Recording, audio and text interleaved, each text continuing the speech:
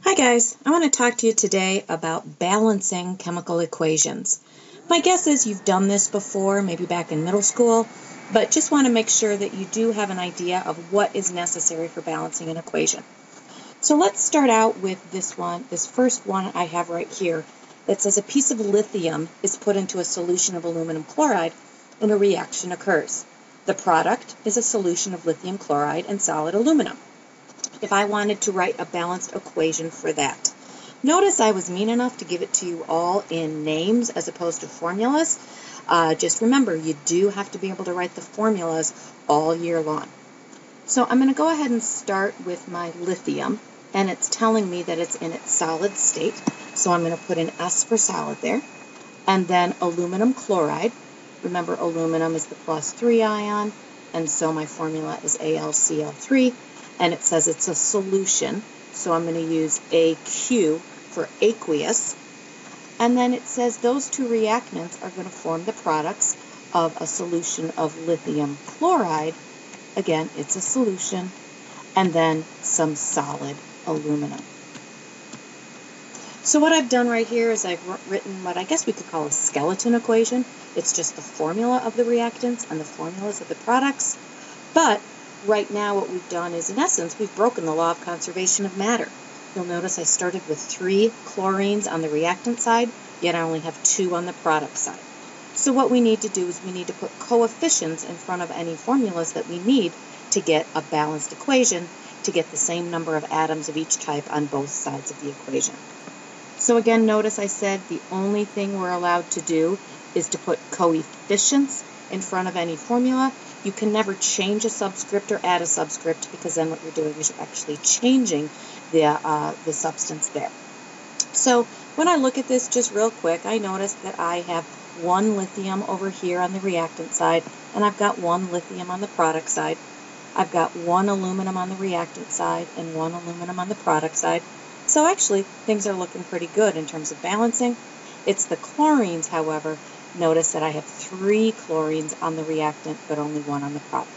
So what I'm going to go ahead and I'm going to do, I'm going to throw a coefficient of 3 in front of that.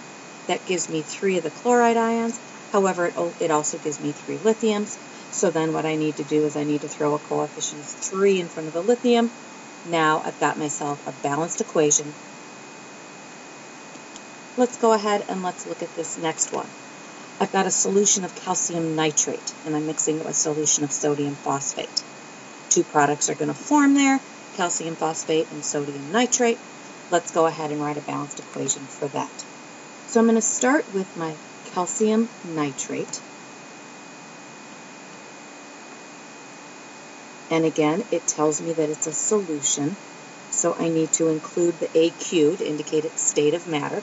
It's dissolved in water. And I'm mixing it with sodium phosphate. Again, another solution. And it tells me I have 2 products. One is calcium phosphate. And notice on the calcium phosphate, it says that it's a precipitate. That means it's a solid that is formed when I mix those 2 reactants together. And then I also have my sodium nitrate solution. So when I go ahead and look at this one to start balancing, I got a mess load of oxygens in here. And trying to count up all the ones I have on the reactant side versus the product side is maybe going to get a little bit complicated. So just a hint that I'm going to give you that you can try if you would like, and that is looking at your polyatomic ions as entire units that can be inventoried. The only time you can do this is if the only place you see the nitrate or the nitrogen and oxygen together on one side, you see the exact same thing on the other side. So I've got 2 nitrates in the calcium nitrate. I've got 1 nitrate in the sodium nitrate. And then I also notice that my other oxygens are a part of phosphate. And again, what I have here is I have 2 phosphates on the product side, 1 phosphate on the reactant side. So as far as I'm concerned, it makes it a little bit easier to go ahead and balance if you think about them as entire polyatomic ions. So again, following the same pattern, I'm only allowed to put coefficients to balance, and I notice right away that I've got the 1 calcium on the reactant side but 3 on the product side. So I'll go ahead and I'm going to throw a 3 in front of the calcium nitrate. Now notice what happened here is that there are 2 nitrates in my calcium nitrate, but I now have 3 of them.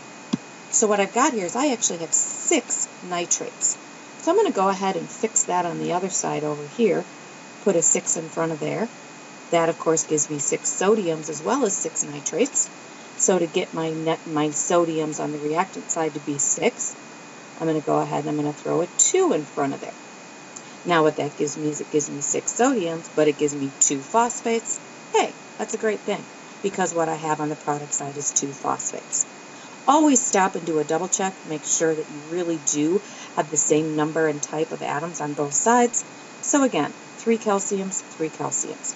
6 nitrates, 3 and 2 gives me that 6 nitrates, gives me my 6 nitrates, 6 sodiums, 6 sodiums, 2 of my phosphates, and 2 of my phosphates. So just another hint to kind of think. Now let's go ahead and let's look at this last one. I've got carbon tetrahydride. That's actually known as methane. It burns in the presence of oxygen. Carbon dioxide and water vapor are the products. So I'm going to start with my methane. Oops. Methane is what actually comes out of our Bunsen burners. So methane is a gas. So we're going to go ahead and retain the states of matter. Burns in the presence of oxygen. Don't forget, ladies and gentlemen, that oxygen is one of our elements that exists in the diatomic state. And then what I make is I make some carbon dioxide. Hope you know that carbon dioxide is a gas. And then it actually also makes water vapor. It makes water in the gaseous state. I think you guys probably know it doesn't make liquid water. When we light our Bunsen burners, we don't have water dripping down. So it's the heat energy in there that causes that water to go to the vapor state. So when I start looking at this one, a hint I might give you on this one is let's start by balancing anything that's not oxygen or hydrogen. I'm going to go ahead and balance my carbons first, which is easy enough because I have 1 on each side. Then what I'm going to do is I'm going to balance my hydrogens and then my oxygens. So again, start with your non-H's and O's, then move on to your hydrogen, then your oxygen.